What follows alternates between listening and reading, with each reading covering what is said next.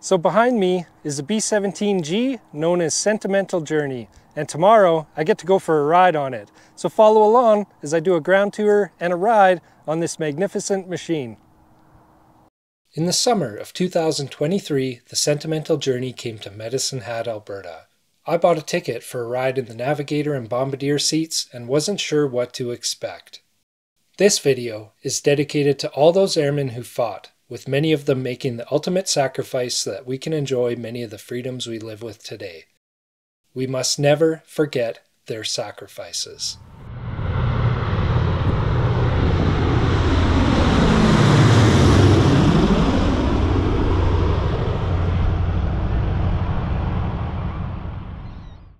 This B-17G was built by Douglas Aircraft in late 1944 and was accepted by the U.S. Army Air Forces on 13th of March 1945, where it was assigned to the Pacific Theater for the duration of World War II. After World War II, this B-17 was converted for photo mapping missions and was later converted for use in at-sea rescue missions. In 1951, it was converted for use as a mothership to control unmanned radio-controlled B-17s for upper air analysis of radioactive cloud samples and to study blast and thermal effects during Operation Greenhouse, which was an atmospheric nuclear test series conducted by the United States. Its military use ended in 1959, where it was converted to civilian registration and used as a water bomber for 18 years.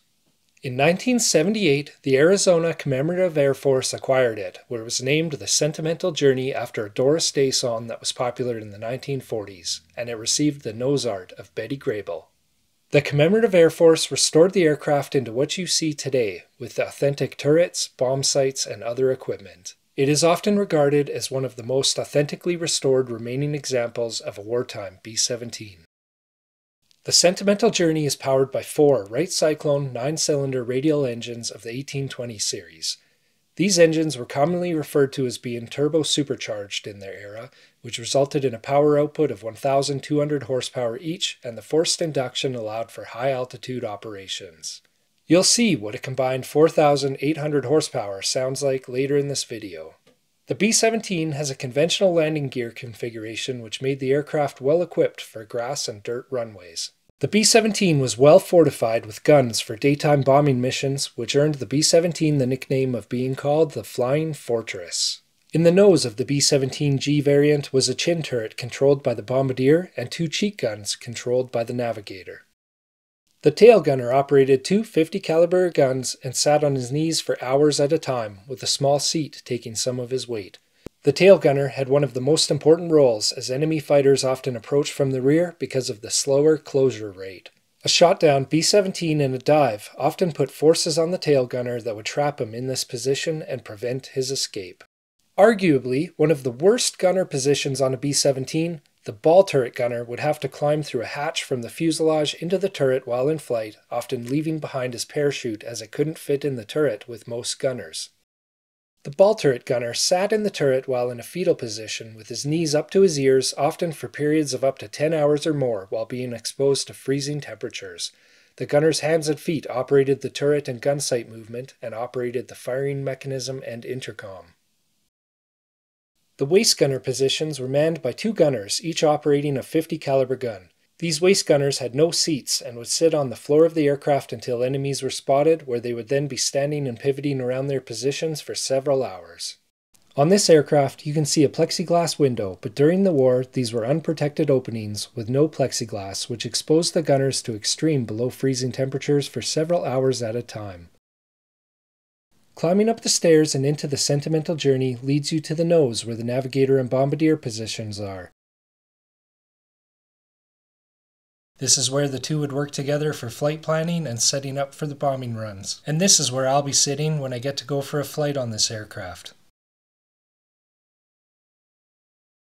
Climbing above the Navigator and Bombardier positions leads you to the cockpit, which is manned by a pilot and co-pilot. From this position, you have a clear view of the top side of each wing and each engine. The control surfaces of the B-17 are all cable operated, and the aircraft was very technologically advanced for its time. It was equipped with an autopilot system that allowed the pilot to turn over lateral control to the Bombardier and the Norden bomb sight. Walking towards the rear of the aircraft from the cockpit sends you to a small catwalk that runs through the bomb bay of the aircraft towards the waist gunner and radio operator positions. On either side of the catwalk are the bomb racks. Bomb sizes and types were chosen depending on their intended target, and the loadout was also dependent on the amount of fuel on board and distance to be flown, but common loads were 4,000 to 6,000 pounds. Walking along the catwalk takes you to the waist gunner and radio operator positions. On the Sentimental Journey, seats were added and a person can buy a ticket to go for an aerial tour in these seats. The radio operator had a view of the top side of the wing and sat at a small desk to operate the radios. The radio operator also had access to an auxiliary gun position at the top of the fuselage. The aircraft was equipped with radios for short and long-range communication that provided two-way communication amongst crew members, communication with other aircraft and ground stations, and detection of marker beacons for navigation. The old photographs laid amongst the various positions of the Sentimental Journey helps to draw tourgoers into the wartime era and gets you thinking about the brave airmen. What left me speechless was the bomb bay of the Sentimental Journey. There are signatures of airmen and memorial notes of airmen who have since passed written within the walls of the bomb bay area.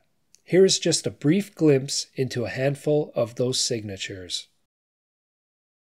Second Lieutenant Stephen Polovchak was a co-pilot of a B-17G named El Lobo II from the 748th Squadron of the 457th Bombardment Group. On March 19, 1945, the El Lobo II was involved in a bombing run of a German railway station. On its return flight, the aircraft was damaged by flak. Despite a failed engine and fuel tanks full of holes, the aircraft was able to land on its belly in northern France. The entire flight crew were eventually met by American troops on the ground, who successfully brought the flight crew back to England.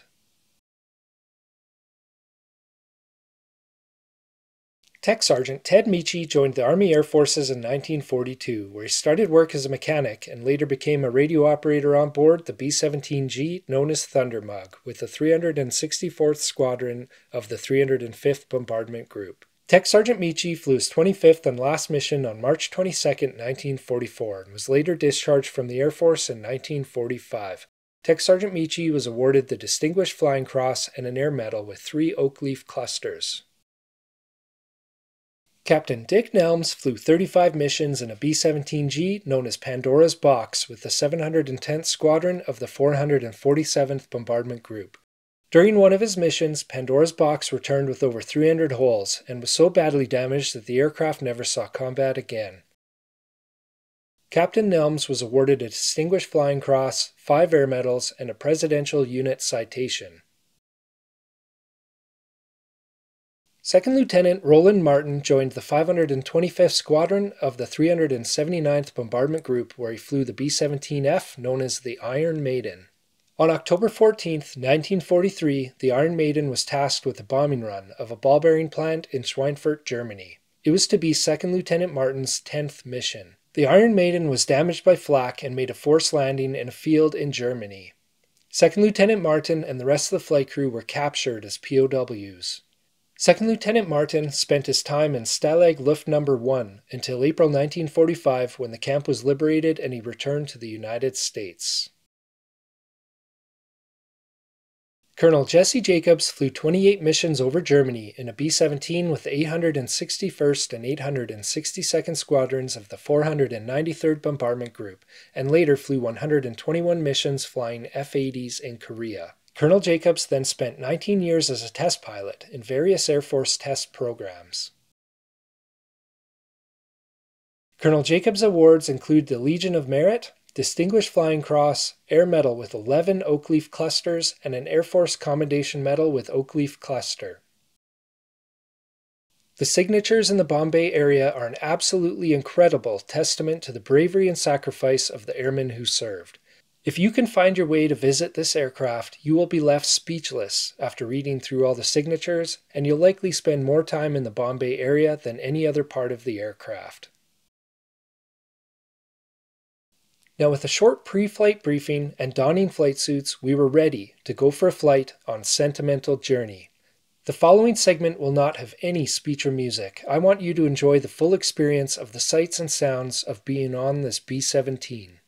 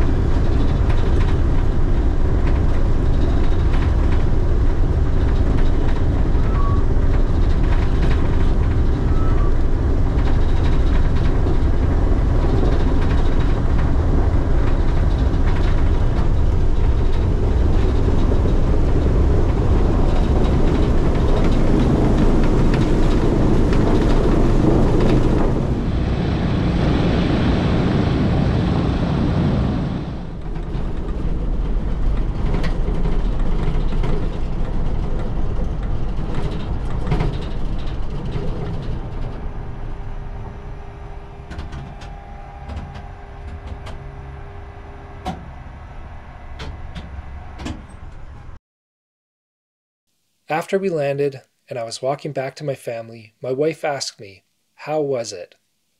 I could not come up with an answer that fully described what I had experienced. It took me days to gather my thoughts. The best I can describe is that the experience took me on a fire-breathing trip through time. I will never forget the feel in my chest of what 4,800 horsepower feels like.